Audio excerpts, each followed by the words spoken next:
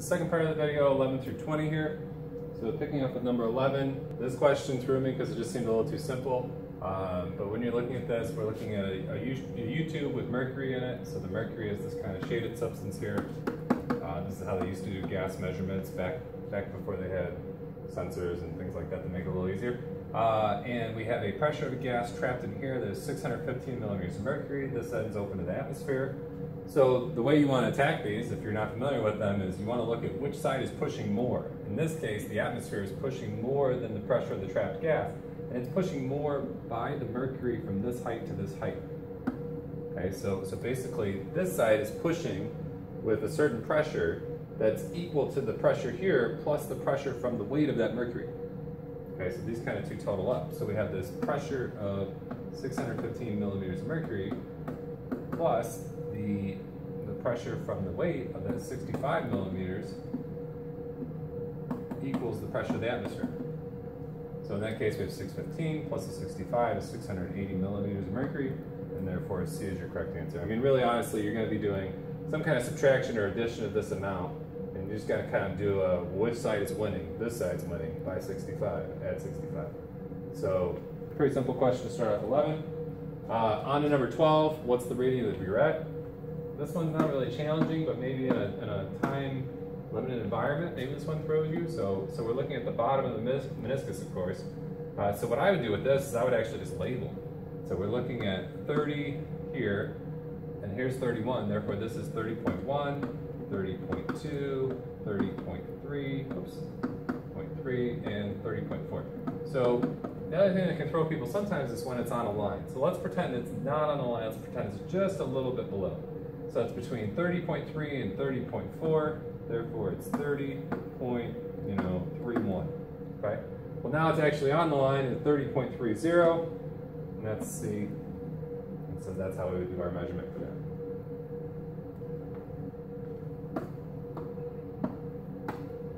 Okay, here we're boiling aminopentane, 1-aminopentane. It's on a hot plate brought to a boil as it's boiling. Okay, so as it's boiling, we expect the temperature to remain constant, assuming it's pure. And it implies that it's kind of open to the atmosphere. So total energy of the system stays constant. Problem with that is we haven't defined what the system is. So does that mean the aminopentane? So that's not very clear, but we're putting energy into the system from the hot plate. So unless that system is defined as the hot plate and the electricity system, I don't buy that as being a possible answer, so I don't like this answer. Okay. The hydrogen bonding between the aminopentane molecules is disrupted. So one aminopentane has an amino group on the end, and then it's got kind of all the carbons attached over here. So we are going to have hydrogen bonding between molecules because the negative charge on that nitrogen and the positive charge on the hydrogens on separate molecules will attract each other. So this is a potentially good answer. Ion dipole forces between the 1-aminopentane molecules are disrupted. So if it's pure, then that's not going to be the case because we're probably not going to have many ions.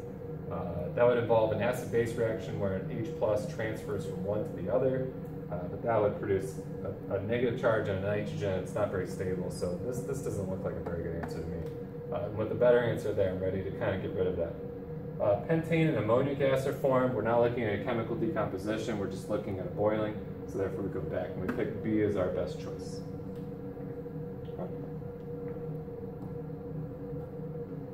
Okay, and if you've never seen this demonstration, just take a long tube. There we go. And we put ammonia on one end and hydrochloric acid on the other. And the gases from those are going to then mix down the tube, and when they meet, they form an ammonium chloride. So the molar mass of ammonia is about 17 grams per mole. The molar mass of hydrochloric acid is 36.45, yep. So 36.46, I guess, technically. Getting a few unnecessary significant figures there. So these are more massive, which means that at the same temperature, therefore, they're going to be moving slower. So we have this kind of distribution where these are generally speaking moving faster, these are moving slower. They're going to meet and form ammonium chloride somewhere. It's going to be closer to the hydrochloric acid end because of that because of how temperature is kind of defined, right? That at the same temperature, these are moving slower than these ones. Now, there will be some of these that are moving quite fast, but some of these will be moving even faster. Some of these will be moving slow, but many of those will be moving slower. So we'd expect the band to kind of form over here. Okay? So closer to the end where the hydrogen chloride is inserted, B would be our choice for that.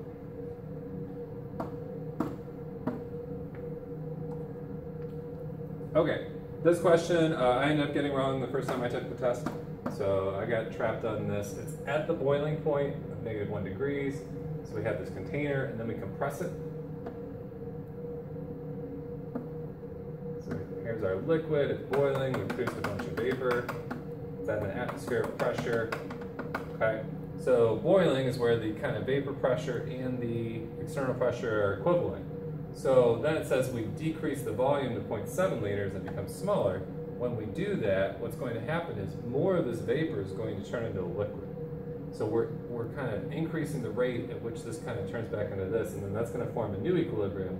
When it does form the new equilibrium, the pressure will still be the same because it's at its boiling point. So B was the correct choice for that. So you can't just do a simple Boyle's law for that because of the fact that the liquid is present at its boiling point. Instead, you're going to see the potential for some of the vapor to turn more into liquid.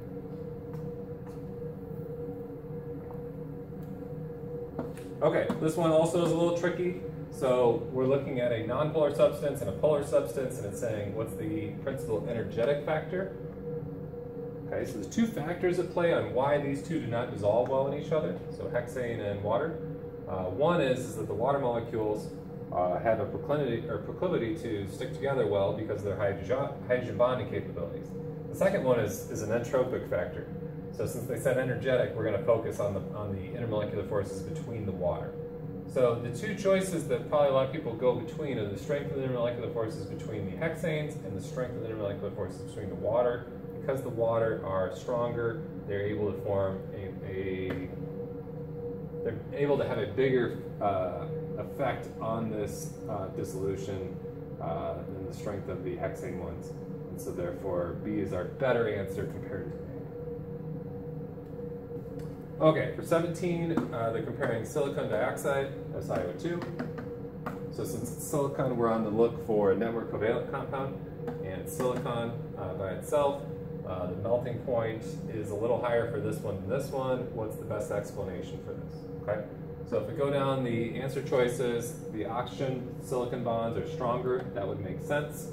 If we have stronger bonding in a network covalent, that's going to be harder to disrupt that covalent bond, and therefore this would be a stronger substance that's harder to melt. Silicon dioxide is ionic solid, while this is a metallic. So this is a metalloid, so maybe that's a possibility, or there's some kind of metallic interaction here, but that I'm a little torn on, but silicon dioxide is not an ionic solid, that's a network covalent. So B is incorrect. Silicon dioxide is polar, so polar in this context really doesn't make sense because the solid interactions are held together by covalent bonds, not by intermolecular forces. Silicon is nonpolar. If this were just a nonpolar substance being held together by dispersion forces, it's not melting at 1400 degrees Celsius. So that answer also is no good. And then this one, tetragonal crystals, while silicon forms cubic crystals. That would have to imply that there's some kind of spacing issue in the crystal structure causing them to be slightly apart. Now, on the one hand, that is a good response to the fact that these are close. However, I don't know what this is, I don't know what this is, and I don't trust that difference without any more explanation about the proximity without another good answer. With another good answer on the board, I don't like D as much as I like A. So I go for A. Now, if this had been a bad answer, maybe I could come back and rationalize that as being, I need to eliminate these three and then go to that. But with a good answer, we're going to go with A. All right, and then we're looking at a cubic structure in the next one. So we're looking at zinc sulfide. So one of the things we need to find on this, there needs to be the same number of zincs as sulfides. So we need a 1-to-1 ratio because that's our actual formula. So if we're looking here, the large spheres are zinc. So there's a zinc here, here, here, and here. And those are all embedded within the structure. So they're all within the cube. And so therefore there are 4 zincs. So therefore there should be 4 sulfurs. But let's kind of go through. So here's sulfur at each corner of the cube. And at each corner of the cube, Those are all 2 plus and 2 minuses, by the way. So each corner is shared by 8 other unit cells. So this one, you can't count this 8 different times, it's only one ion. So what I need to do is count 1/8 of it towards this crystal, and then, or cube, and then 1/8 towards each of the other cubes. So that is one sulfide. And then I have 1, 2, 3, 4, 6 at a face. So the face is shared between 2 of these unit crystals, and so therefore I have to share, this is half to here, half to over here. This one's half to here and half to in front. Half to here, half to this one. Half to here, half to one above it. And so I have 6 times 1/2, that's 3 more sulfurs. So total I have my 4, so I have a 4 of zinc and 4 of sulfur.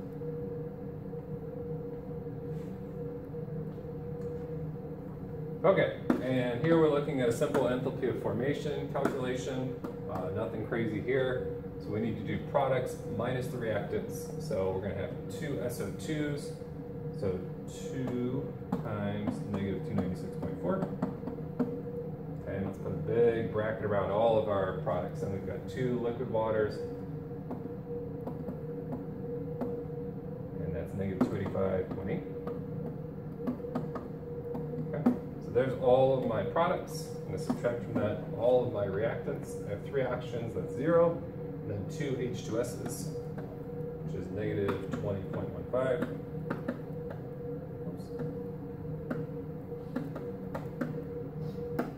Okay, so I'm just going to do the sum of those 2, and that ends up coming out to be, D, which is negative 1,124.1 kilojoules per mole. Okay, units are a match, so we don't have to worry about any conversions there. Otherwise, pretty straightforward calculation. Of course, oxygen being the element. That's the reason why that was 0, as per our definition. All right, and then here we're looking at Gibbs free energy. So this one's probably a little tricky for people. So just so you know, there's a difference between delta G of a reaction and delta G not of a reaction. So this is at standard conditions, and kind of the philosophical difference here is this is under standard conditions how thermodynamically favorable something is. This is under whatever the specific conditions are now, and there's a relationship between the two. And that's one that you want to be familiar at this level of chemistry test, and that is that the Gibbs free energy for a reaction is equal to whatever the standard is minus RT natural log Q. Okay, so in Q here, whatever your concentrations and amounts of chemicals are will influence what the specific mixture is, and what your temperature is will also influence what the specific mixture is. If those are at standard conditions, then this would come out to be equivalent to this, and your delta G would be at 0. Okay? So does delta G depend upon temperature? Of course. If you heat or cool something, that's going to affect whether or not it will occur spontaneously. Think of like melting. At some temperatures, melting is spontaneous, at others, it's not spontaneous. Okay? And then concentration of species, that also will affect your Q, it'll affect your equilibrium, and therefore it's affecting your energy. It's going to affect your Gibbs free energy. So both of these matter, and therefore C would be our correct answer for number 20.